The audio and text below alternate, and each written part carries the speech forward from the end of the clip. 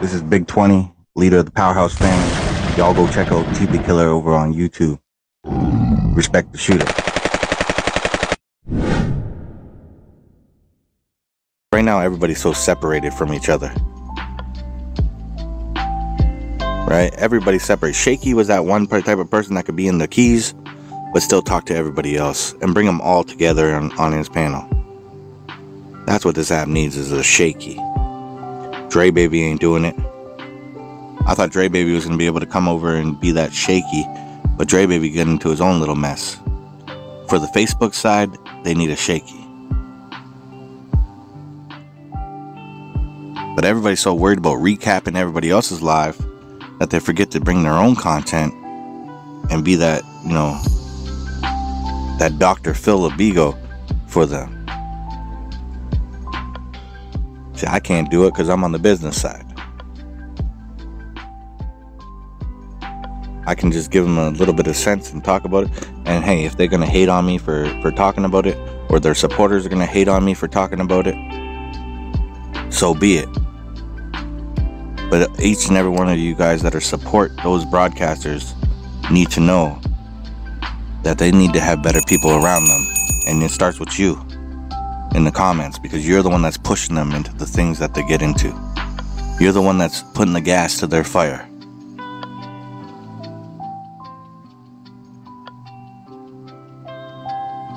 And that goes for any broadcaster on here. It doesn't matter if you're on the business side, messy side, goddamn LGBT side, hell, even the international Asian side.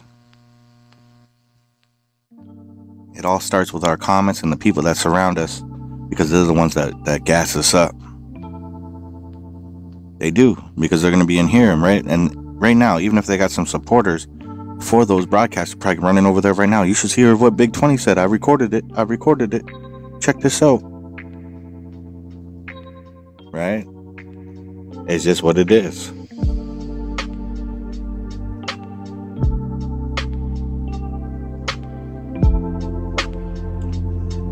I wish it went back, because, you know, before all this money happened on Bigo, this app was a totally different app.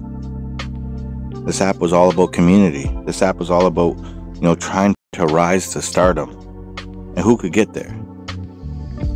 And we celebrated each other for hitting again a dragon. You know, dragon used to be so much. Now we make fun of somebody for getting a dragon. That's all you got was a dragon? What the fuck? It's terrible. 10K, that's all you can hit? But you can't forget where you came from, because we were all at zero at one time. We were all at zero at one. Yeah, now it's throw me a yacht. We were all at zero at one time. We all had to learn this app and figure it out. And that's why I do what I do on this app. Right? I teach Bigo. I don't charge nobody. My satisfaction is you making it. You coming back 3-4 months later saying, yo, 20, I took your advice. I started my family and we're killing it. I hit a 600K tier. That is satisfaction right there. That's what it's all about. Helping each other rise and make some money. Because it's us versus Bigo, not us versus us. And everybody forgot about that. Everybody forgot where they're working for. We're all an employee. Nobody's better than the next person. So your favorite broadcaster that thinks he's, you know, king shit and has this big relationship with Bigo, you're expendable. When the next big thing comes, you're expendable.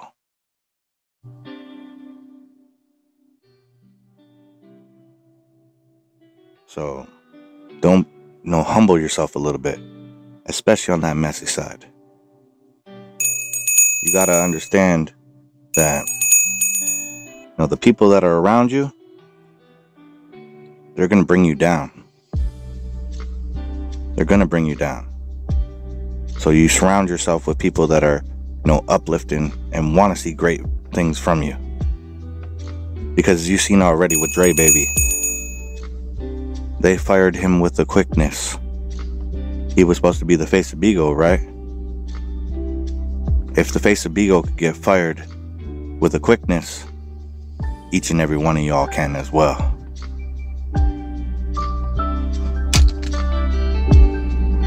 Halo, what color would you like?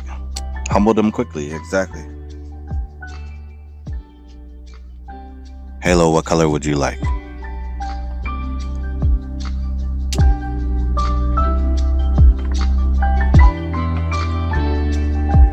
Pink today? Alright, we got you.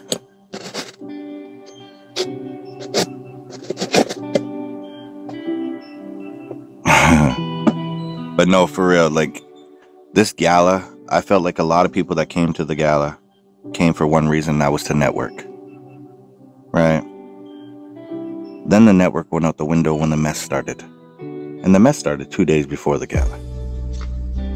Right? So everybody's eyes were already, already ready for the fight. People were coming just for the fight. They were sitting at the bar waiting for something to happen. And people wanted to make a moment. Exactly. They wanted to be that person that's going to be on YouTube. Or we've seen TV Killer in the building. They want to be on TV Killer's show, right? The thing is, they forgot what they were there for. And that was to make a mark, an impact.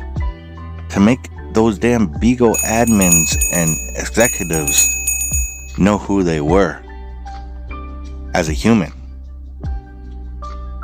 Right? So to meet your account manager and actually voice your concerns in person.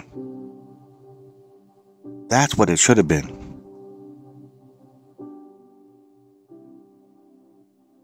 Because I met a lot of broadcasters at the gala. A lot of messy broadcasters that I seen the human side in them. Because when they spoke to me, it was more of a respect thing. Because, oh my God, I'm talking to Big 20. And I went from the LGBT side all the way to the messy side. I seen Madam Low. It was all respect. I seen 21. All respect. TKO. All respect.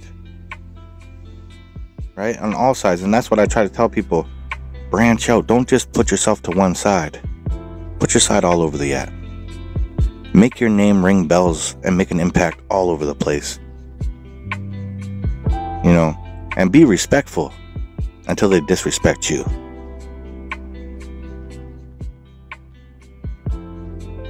How was it seeing Sylvie? It was great.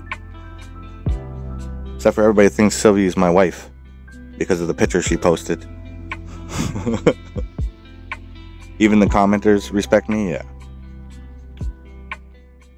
That's because I keep it 100. I keep it transparent. I don't got nothing to lie about. I don't have any stakes in the game.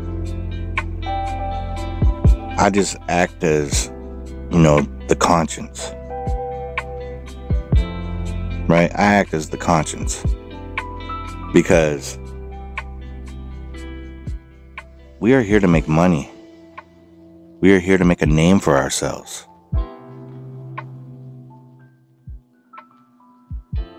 And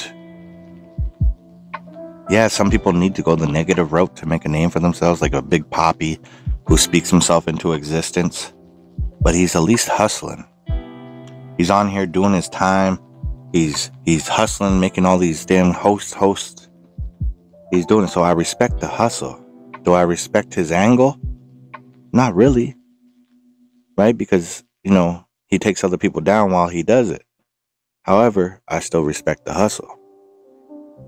That goes to show that I respect everybody's game on here. Brandon Keys. I never met a Brandon Keys in my life. However, you got to respect the hustle. He's been here 3-4 years with a lot of hosts that he's come on here. And he's made an impact and a name for himself. Regardless if it was evil or it was bad or not. He's still here. And he knows how to turn it off and be professional when it means something. The ones that don't, that come on here and that lost it. The ones that are getting fired right now. Right? Like 21, Savannah, Low. they don't know how to turn it off. They need better people around them. Especially 21. She had so much to offer if she just went back to just entertainment and stopped worrying about, you know, people speaking on her name that she has to get a get back at. Fuck the get back. The get back will be you coming back and hitting a 3 million tier and telling everybody that you running shit. That's the get back. Not the get back where I need to pull up and throw rocks at your house or fight you or do that stuff. That's not a get back. Right? Yeah, she still gets beans, but does it equate to a tier that's gonna make her money on the back end? No, because she'll keep getting banned. Because all these people, she a drunk, yeah?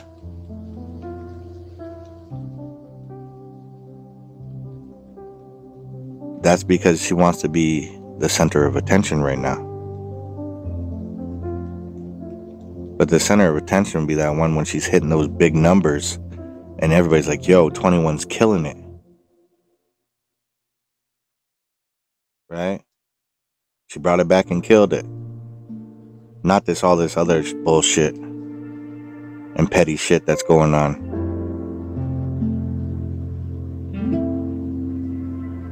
A lot of those broadcasters fall off. If you look at every one of those broadcasters, they fell off.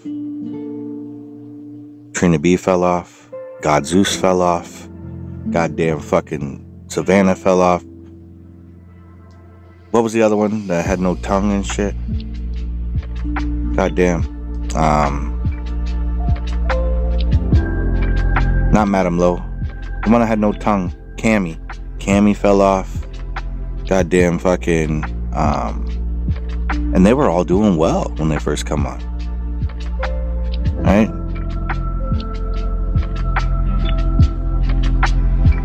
They were all doing well. How do I feel about Stone?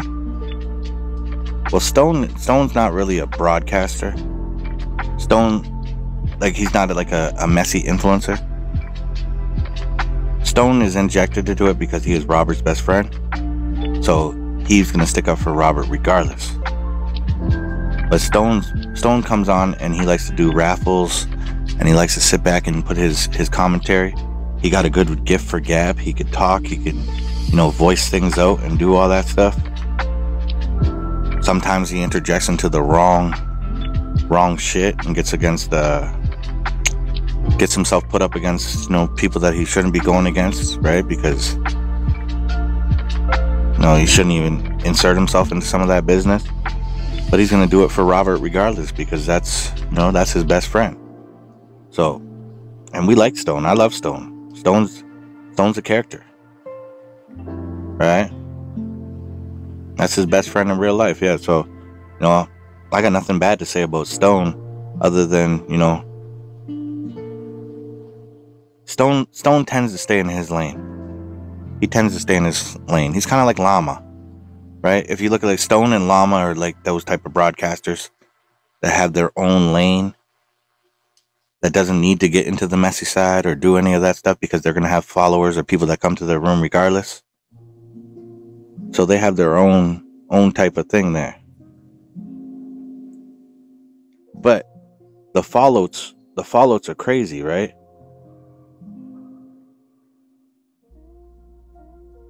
When anybody falls out with Robert,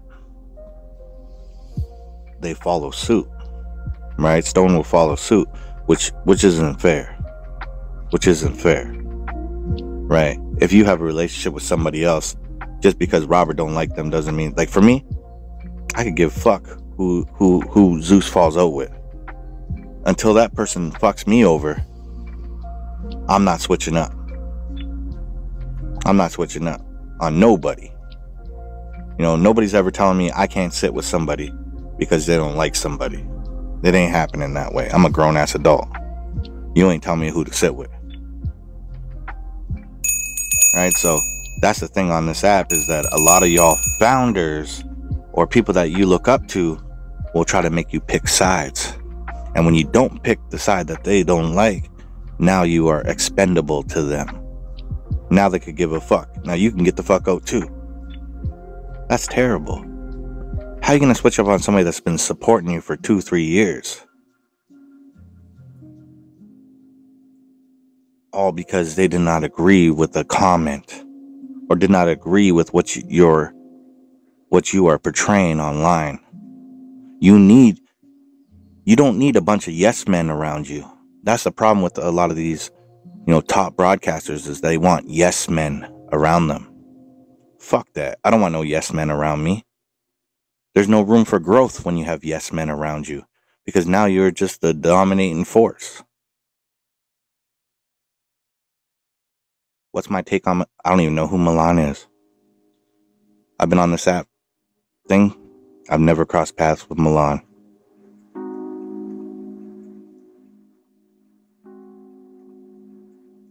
I know who he is, but I never spoke to Milan ever in my life.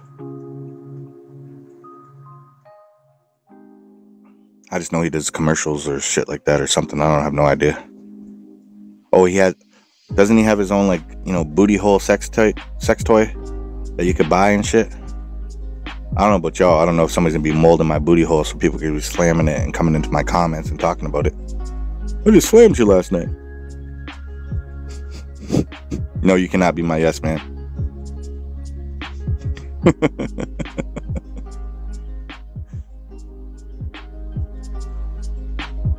He was on Love and Hip Hop Hollywood. Okay. Yeah, I have no idea. That's all I know from that. Somebody slid that across my desk. Just like Zeus said he was gonna get they were gonna mold his penis and have that out there for people to buy. Did I ever think I would be this big on Bigo? No idea. When I first started Bigo, I did not think that's where I was gonna go.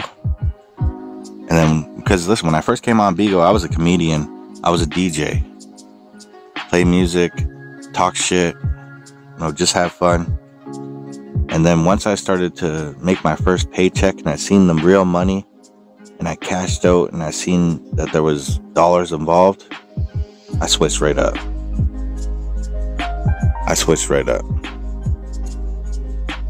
And I was like, okay, we gotta take this serious. This is a lucrative business.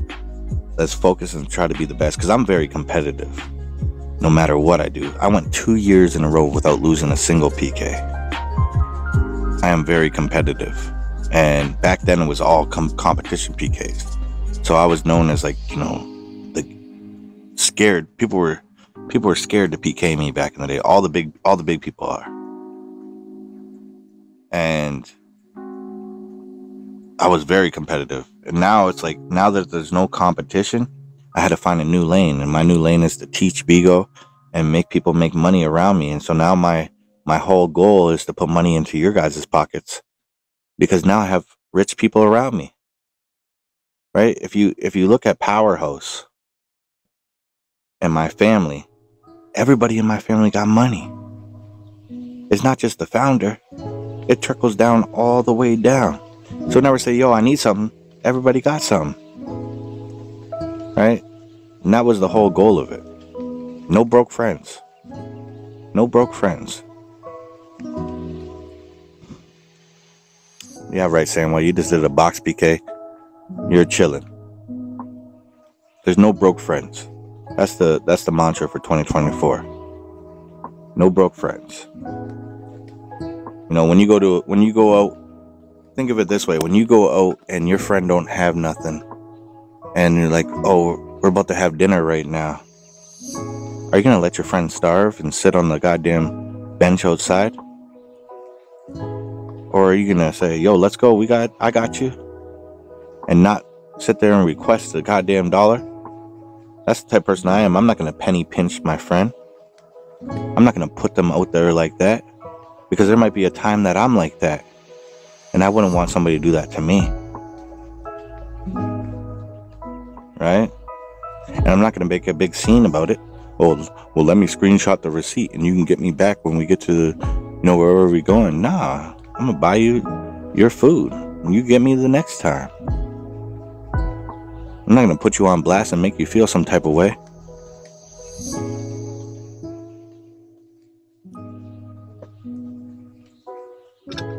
It's fluent. Exactly. That's a real friendship. When you start penny pinching and counting your friends' pockets, that's not a friendship. That's a dictatorship. That's you trying to make your friend belittle your friend. So no broke friends is the mantra for 2024. We're gonna make sure everybody's hitting on all cylinders and everybody's doing what they need to do to make money here on Bigo. You know, we're gonna amp up the classes. We're gonna try to get people to do it the correct way so nobody bleeds money and loses money. But that's what I feel like everybody's doing right now, because they're listening to the wrong people. The wrong people are getting into their head, telling them they need to recharge thousands of dollars that they're never going to recoup. Right? If you recharge any type of money on here, you got to have the right people around you and make smart investments, because you can't just recharge and throw on your founder and your founder said, "Don't worry, I got you." Right? The only way you can make money right now, Jinja, is to become a host and try to scrape it from the mud. You got to come on here and you got to work and do what I'm doing right now. Go live and see what kind of, following you can generate. Business comes later. Right? Business comes later. So you need to find yourself an agency out there in the UK. Jinja.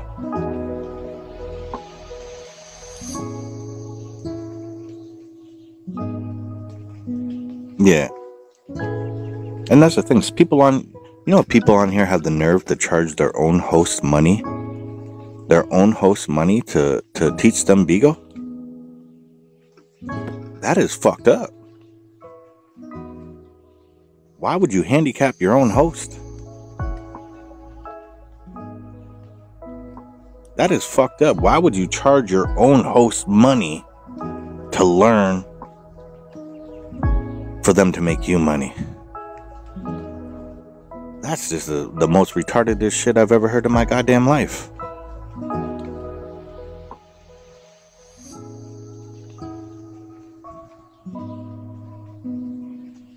Yeah, that's crazy. Like my host shit. Well, it's just not. It's about Powerhouse. It's not just about Powerhouse. It's about, because there's a lot of people that come to my life that aren't part of Powerhouse, but part of this structure. Right? Next man up mentality is what you need to have. If you've been on here for a week, take the time to help somebody that's been on here for a day. You will be their day one. They're never going to forget you. So they might turn into a superstar. It might bring you up the ladder. You got to think of the big picture, not the short-term picture. My one-on-one lessons are all transparent, so everybody can hear. I don't do none of those one-on-ones behind the scenes, because it's the same thing you're going to learn in the live anyways.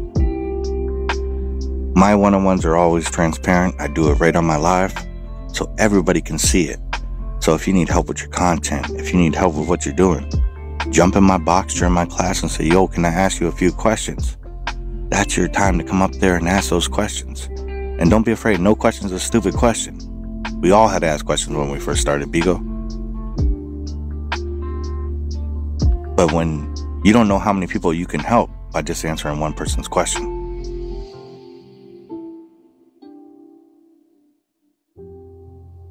Because there's other people that maybe want to ask that question and are too afraid to. So by you asking that question, it helps them.